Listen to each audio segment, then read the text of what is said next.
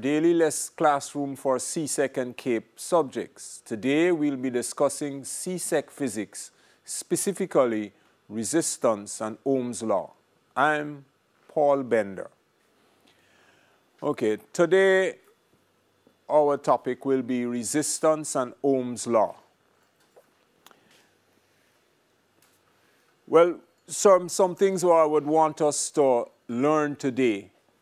By the end of this lesson, you should be able to explain electrical resistance. You should be able to explain electrical resistance, state the relationship between electric current and potential difference, state the relationship between electric current and resistance, and differentiate between the effect of series and parallel arrangements of resistors on current.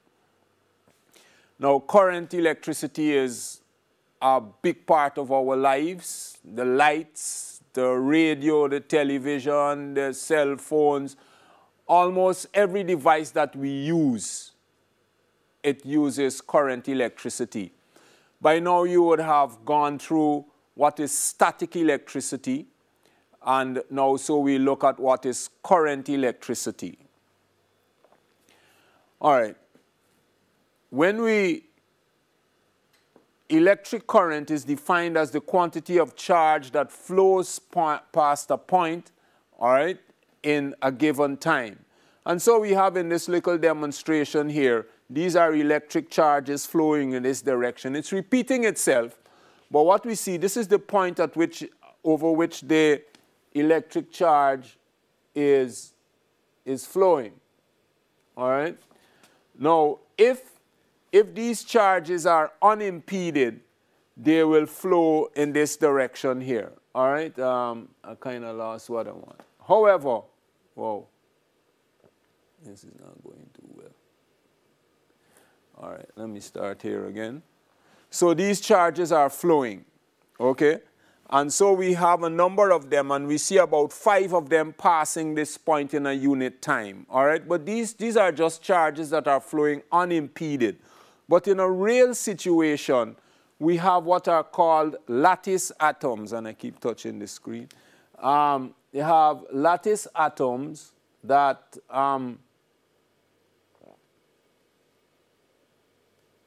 all right, these are called lattice atoms, and these electrons, when they go, they flow.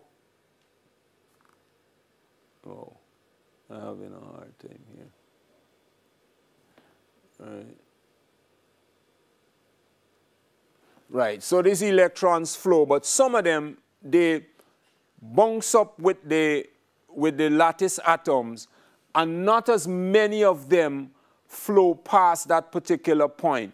So right now, as we see, as this is repeated, only 2 electrons flow past the point because the others are colliding with the lattice atoms, all right? And so this phenomenon of the electrons, the number of electrons flowing past a particular point being reduced because of collisions with the lattice atoms is called resistance. That is what resistance is all about, all right? So the phenomenon that causes the reduction in the electric current is called electrical resistance, because you remember, electric current is the number of charged particles flowing past the point. If you reduce the number of particles, then you would have reduced the electric current, all right? So so what is it that makes charge flow inside of a conductor? You put a conductor. If you connect a circuit, then if you don't connect the battery, then nothing will happen. If you don't plug in your television, it wouldn't work because it doesn't have any what you call voltage or potential difference. So when your charge begins to flow from one point to another in a conductor, when a potential difference is applied across the 2 points. So what is a potential difference? For instance, if I hold this battery or anything like this battery, and I drop it, it will fall, right? It falls into my hand.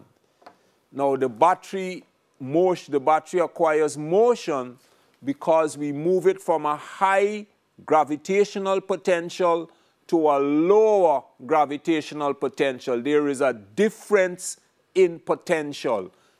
High gravitational potential, low gravitational potential. So the battery falls through that potential difference. There is a high to low. In the same way, in a circuit, we have the positive is taken as high and the negative is taken as low. And we have what is called a conventional current, which flows from high to low. But actually, in the conductor, it is negative charges that move in this direction. If we don't have the potential difference, there will be no current flowing. So it is because of the potential difference that current flows. So far, we have looked at electric current, we have looked at resistance, and we have looked at potential difference. And as we said, in the conductor, there is a resistance, and the potential difference causes the charged particles to flow, which produces the current.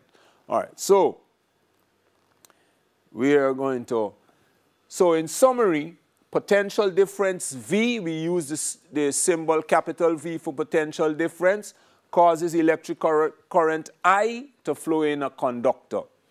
Electrical resistance R of the conductor restricts the flow of the current. So we have three things. We have potential difference, we have resistance, and we have current. And they are interrelated. Okay, and we will look at how they are interrelated, and we'll do just a short demonstration. Okay, so I have here a pair of cells, and this will provide my potential difference. I have here a measuring device, which is an ammeter, which will tell me what the current that is flowing will be. I have here a circuit board with some resistors, and we will look what resistors are a little later. All right, and so the first thing we will look to is the relationship between potential difference and current. So what I will do, here I have, these two batteries add up to 3 volts. So I'm going to put 3 volts of potential difference, and I'm going to read the current across a particular part. All right, that's flowing through. So I have about 0.2 amperes of current, right, with the 3 volts. Now I'm going to change that to 9 volts. I'm going to change that to 9 volts, and let's see what happens here. I'll put on a 9-volt battery, and let's see what happens here. So 9 volts.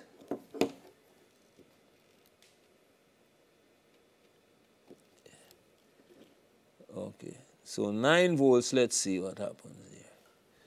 So we now have 0.50. Remember with the 3 volts, we had 0.20 amperes of current. With the 9 volts, we now have 0.48 amperes of current. So we see as we increase the potential difference, what happens to the current that is flowing. So how does potential difference and resistance affect current? So the first thing, when the potential difference across the current conductors increase, what happens to the current through the conductor? Does it increase? Is it unchanged? Or does it decrease? So the potential difference across the conductor was increased from 3 volts, and we got 0.2 amperes. And when we put 9 volts, we got 0.48 amperes. And so we see that when that happens, it increases. So potential difference increases the current through the conductor once the conductor remains the same. All right. So the next thing we will look at is how does resistance affect potential difference, okay? So right now, I have the 9 volt. Let me move this one. Right now, I have the 9 volt, and that is connected across one resistor, okay? The 9 volts is connected across one resistor. What I'm going to do, I'm going to connect the 9 volts across 2 resistors, and let's see what happens. About 0.46, it's going down a little bit. Now I'm going to put it across 2 resistors, and it has dropped to 0.28, okay? Across one resistor, then the potential difference is across one resistor, it's about 0.47, 0.48. When I put it across 2 resistors, it's 0.28. So when I increase the resistance, because I move from one resistor to 2 resistors, when I increase the resistance, the current decreases. All right, so let's see what it says. It says when the resistance of the conductor is increased, what happens to the current through the conductor? If we go, we said it decreases. So we have a relationship. Potential difference is increased, current is increased. Resistance is increased, current is decreased. So what we're going to do is to establish a relationship amongst R, V, and I, okay, which are, all right, from the results of the demonstration, we can write that the current is proportional to the voltage. Increased voltage, increased current. That's a direct proportionality. We can also write that the current is inversely proportional to R. Remember, when we increased the resistance, the current went down. So there's an inverse relationship. Increase R, current will decrease. Okay, you decrease R, current will increase. And so there's an inverse proportional relationship. We can now combine these two proportionalities. We combine them, and we will get that current is proportional to potential difference divided by resistance, okay? Now, I don't know if you remember force and mass and acceleration, because we said it's kind of similar in the way it is done, because remember we said that acceleration was directly proportional to force, and acceleration is inversely proportional to mass, and that is how we came about our relationship F is equal to ma, because we combine those proportionalities, but when we use everything in SI units, the constant of the proportionality K is equal to 1. And so if all I, V, and R are in SI units, then K is 1, and we can write that I is equal V over R.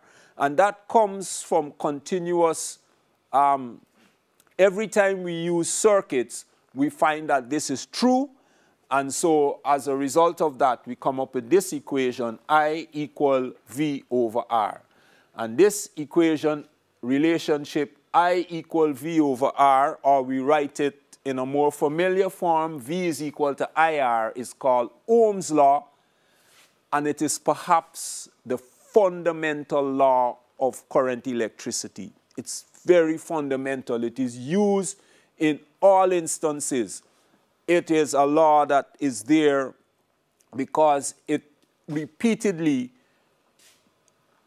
always prominent in current electricity and resistance and resistances. So this is Ohm's law, this fundamental. Potential difference is equal to the current throughout the conductor times the resistance of the conductor.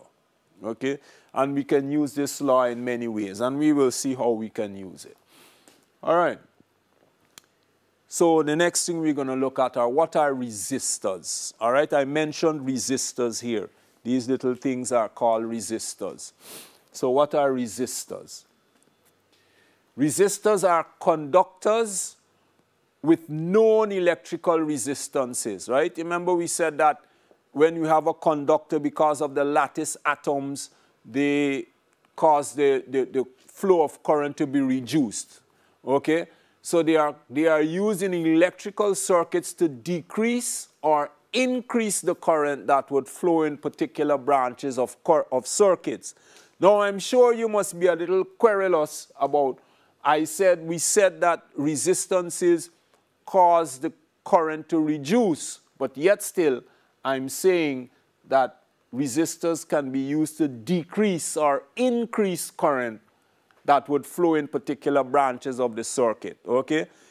Remember we said that if you have a resistance, the current is reduced, but yet still this statement is saying decrease or increase. And so let's look and see how that happens. Resistors can be arranged in two basic configurations in a circuit. They are a series arrangement or a parallel arrangement. And it is as a result of these configurations that we can get the decrease or the increase in the current with your resistors. All right, okay. All right, so how do resistors affect the current? Let me go back here. Okay. I need to go back. Oh.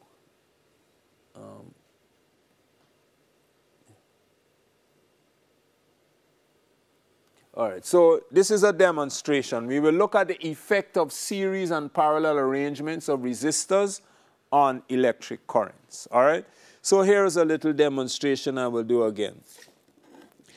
Okay, if you look here, we have these two resistors, this one and this one. They are in series arrangement, all right? And then on this part here, we have two resistors in a parallel arrangement and three resistors in a parallel arrangement. So we have two resistors in series, two in parallel, and three in parallel. And we will look on the effect of these parallel and series arrangements on current. Okay, we have our, okay, so we'll be using the 9-volt battery. Okay, so the first one, I will look at one resistor, okay? I will look at one resistor, and we did this already. So when we put in one resistor, we get a current of 0.42 amperes.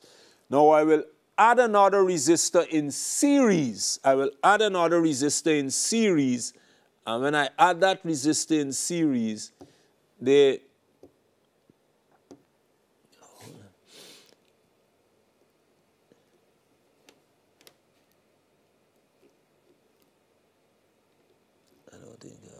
thing you have here. Something went wrong. I'm losing my way here. So I will add another resistor in series, and when I add this resistor in series, I get 0.26 volts, right? So as I increase the number of resistors in series, my current begins to decrease, okay? As I increase the number of resistors in series, my current begins to decrease. Now, I will now move to putting bring the two parallel resistors. So I'll start with two resistors in parallel, okay? You remember for one resistor, we had a current of about 0.47 amperes.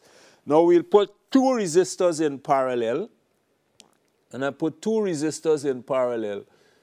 What has happened? We are now at 0.55. All right, I have two resistors in parallel, so I'm now at 0.55. I will now put three resistors in parallel, and let's see what happens.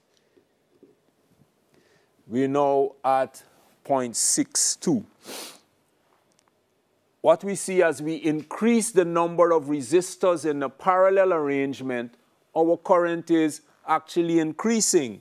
This is for two resistors in parallel. Our current is 0.53, and this is for a single resistor. Our current is 0.37, all right? So we see that we move from one resistor to two in parallel to three in parallel. It increased, the current increases. And so as we move from one resistor to two resistors in series, the current is decreasing. So hence my statement, all right? How do the resistors affect the current? When the number of identical resistors in a series arrangement is increased, the current decreases. So let's look at that. It decreases, all right? Then, when the number of identical resistors in a parallel arrangement is increased, the current in the circuit increases. So when we put more in parallel, we get less current, okay? And when we put more in series, when we put more in parallel, we get greater current. When we put more in series, we get less current. So when we want to apply these resistor configurations in a circuit, we can use them, as I said before, either to increase the current in that part of the circuit or to decrease the current in that part of the circuit. Okay, because that's how the configurations work. But the resistor by itself, a resistor by itself serves to reduce the current, because we said as these charged particles flow through the conductor, they encounter collisions with the lattice atoms. But how we configure resistors, we can use them to increase or decrease the current in a part of a circuit, right? So, were the objectives met? Let's see what the objectives are.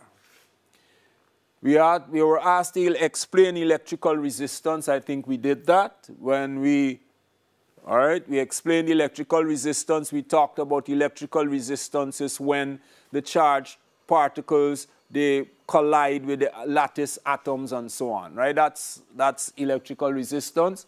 State the relationship between electric current and potential difference. Let me say, I think we did that, because remember we said that electric current is directly proportional to potential difference, okay?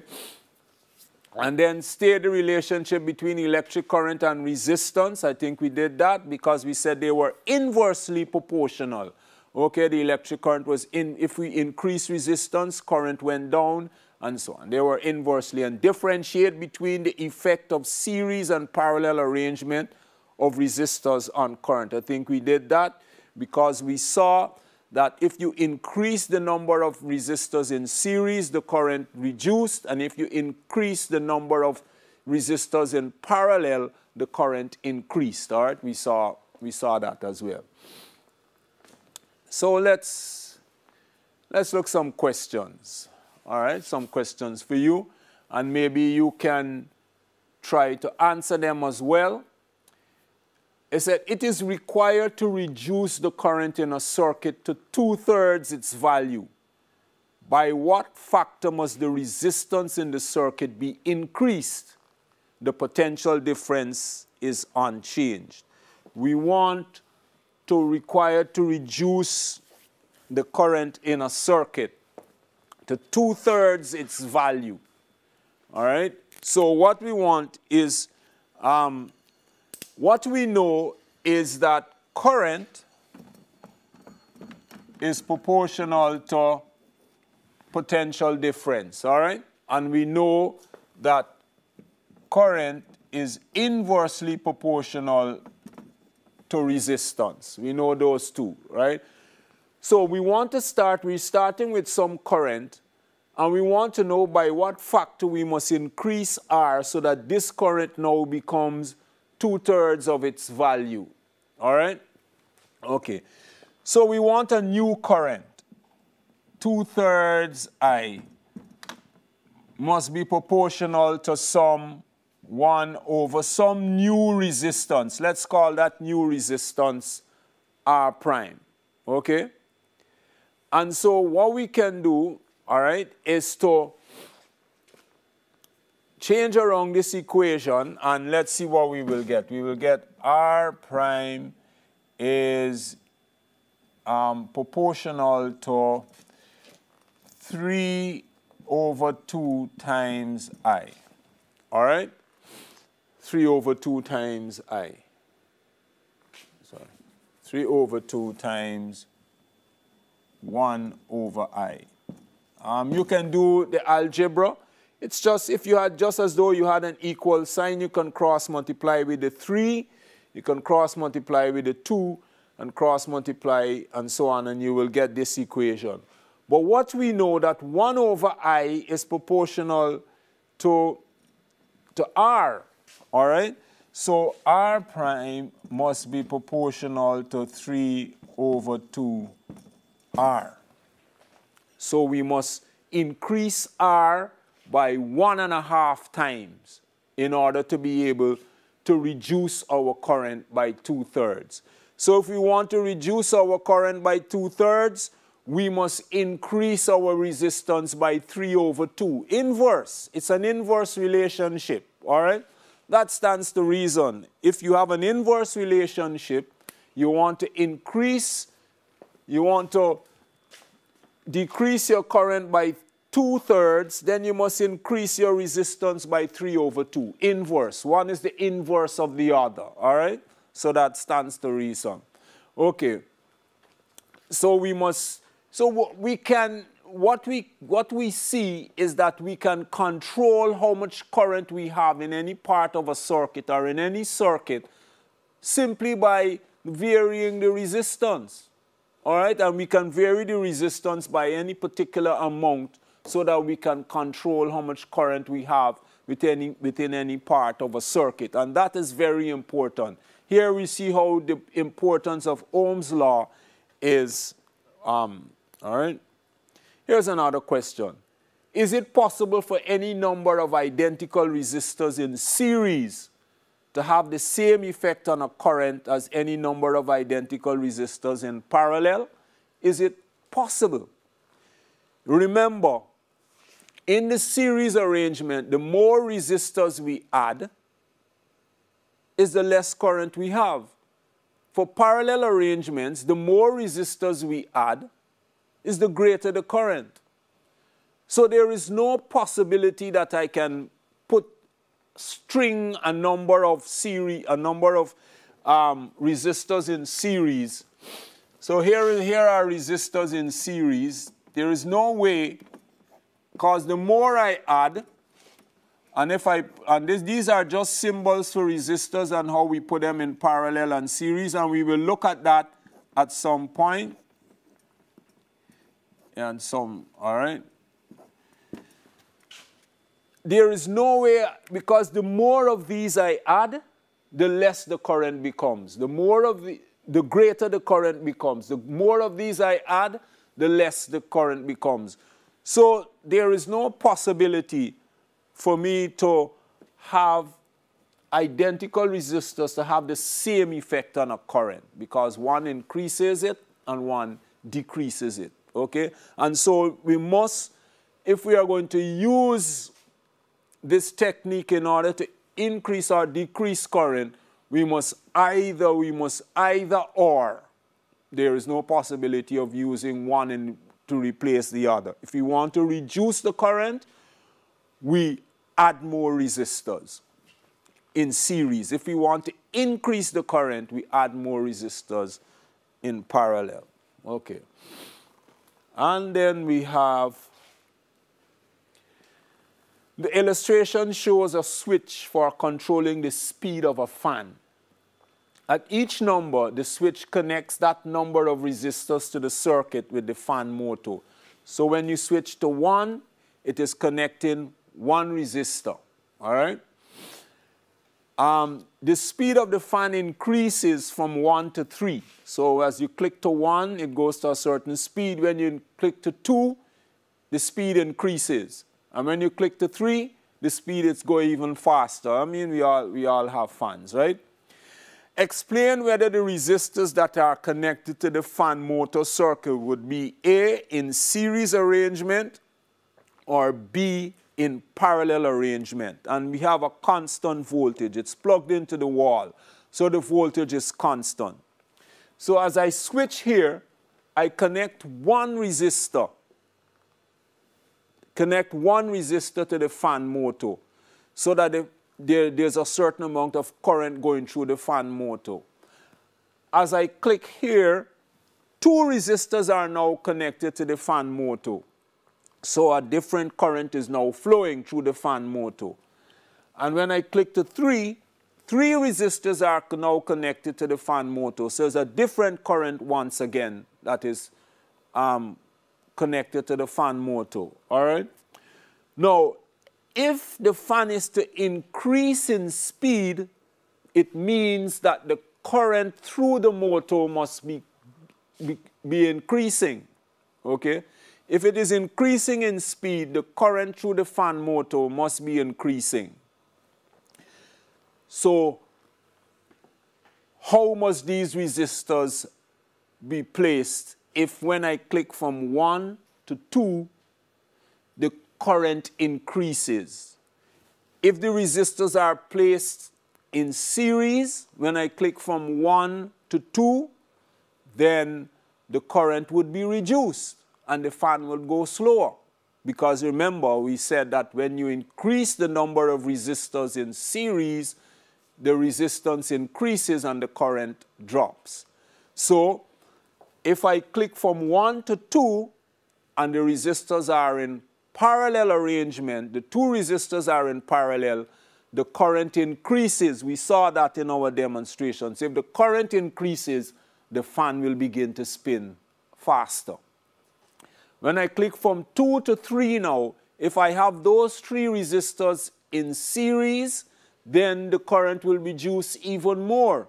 So I will have to put them in a parallel arrangement so that when I click to 3, I now have 3 resistors in series, in parallel, and as a result of that, the current through the circuit will increase and the fan motor will spin faster. All right? So here we see, so as we go, we click from 1 resistor, 2 in parallel, 3 in parallel. Current increases each time, fan motor spins faster. All right? Now, what we've gone through is just what you would call the concept of using Ohm's law and the relationship between current and resistance and potential difference. Okay? If you notice, we didn't do many calculations also, but it's just to get you to understand that this Ohm's law relationship and how resistors are used is so very important in almost all electrical, well, not almost, in all electrical devices that we use. When you open electrical devices, you will see all of these little things inside of it and some other stuff, capacitors and inductors and a number of different things in it. But those things help and produce that current voltage resistance relationship. And it is very important and it's a fundamental part of how many of our devices, electrical devices and so on, are built.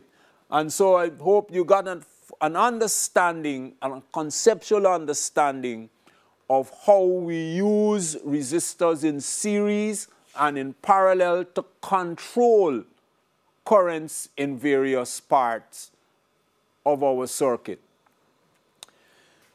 So that will be all for today's lesson. I hope you have grasped some of the principles of Ohm's law. If you have any questions, send them into the Ministry of Education, Social and Television Jamaica social media pages. I'm Paul Bender.